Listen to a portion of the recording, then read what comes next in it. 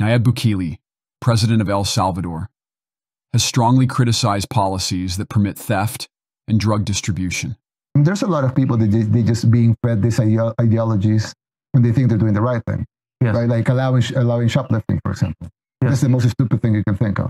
But they do it. Oh, you don't allow shoplifting here? No, of course not. So, but you would think, why would anybody think allowing shoplifting would be a good idea? I don't know. Why? I mean, that's the stupidest thing to think, right? Or giving away drugs. I said this. Yes. Or giving away drugs. Let's give away drugs. Right? It's like very stupid things. And you would guess that some of the people enacting these policies are not necessarily evil. They're just, they've been fed this ideology. They think they're doing the right thing. It's like, I'll give you an example. I think a month ago or something like that. Yeah, like a month. The Spanish police arrested a gang member that had fled El Salvador. So the gang member escaped. He flew.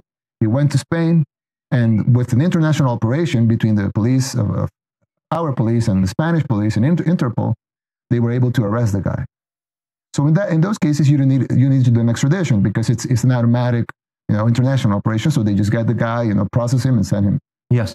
Send him to the original police for they file the claim. So the Spanish police was very proud of the arrest. So they put it up in Twitter. They said, we just arrested this gangman. So I quoted the tweet and I said, great, send him, we'll take care of him, right? So that was used in his court hearing in Spain as a proof that he wouldn't get a fair trial here. So he was protected by Spanish laws and he stayed there in Spain. While I agree with Bukele that these policies are impractical and harmful, it's crucial to emphasize the need for law and order to maintain a stable and safe society. I support Bukele's stance on prioritizing law enforcement and the necessity for strong and effective governance to prevent chaos and protect citizens. Bukele's comments highlight the importance of authenticity and individual responsibility in making sensible and practical decisions. His critique can be seen as a condemnation of an ideology with good intentions but irrational and damaging consequences.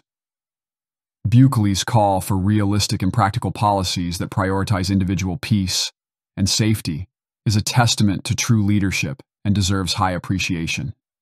Generous policies that allow theft and drug distribution erode the collective spirit and trust in social order and public institutions. These ideology-centered policies must be evaluated based on their psychological impact and the dissonance they create with real life. The long-term effects on personal safety, moral values, and trust in governance are significant and cannot be ignored.